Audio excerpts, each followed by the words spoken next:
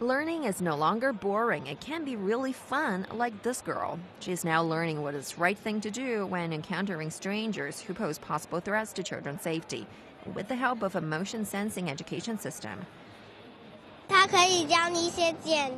teaches me what to do when meeting strangers. You should refuse their offers by waving hands, no matter it's a cake or an iPad.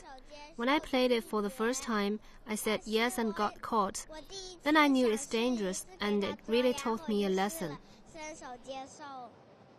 The system, designed by New Temple, a technology company based in Guangzhou, the capital of South China's Guangdong province, made its debut at this January's Consumer Electronics Show, or CES, in Las Vegas. In combination with motion sensing, 3D, and augmented reality, the system creates a virtual 3D environment in which children can learn and explore. Embedded with basic knowledge such as science and biology, the chip installed in the monitor helps sense the motions of a participant, allowing for interaction between the body and the digital situation. Liang Haichuan, CEO of New Temple, tells CNC that the target customers of the system includes preschoolers and pupils. Thanks to the motion sensing 3D and AR technologies, children can learn a lot through various virtual environments by accomplishing different tasks. We hope they enjoy learning while playing.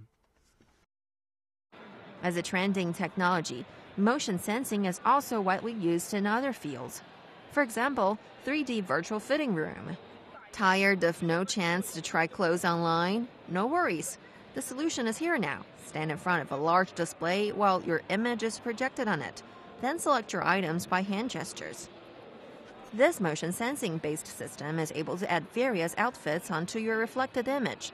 You can also share these try-on photos with friends by smartphone. And it definitely is creating a new consumption mode. It really provides a convenient and innovative shopping experience for us.